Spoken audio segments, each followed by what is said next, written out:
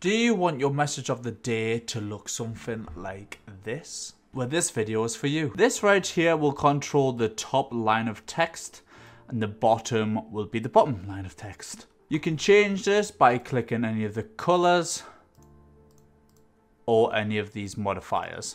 If you want a gradient in your message, what you can do is go to Minecraft menu, type in anything here. So we'll just type in Minecraft, if I could spell, server. And then you can pick how many colors you want.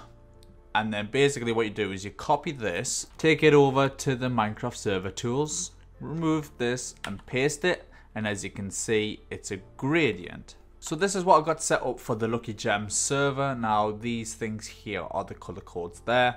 This is the gradient for the Lucky Gem SMP and the rest are just different colors. You can pick any of these if you want. It's up to you. Every single one will work.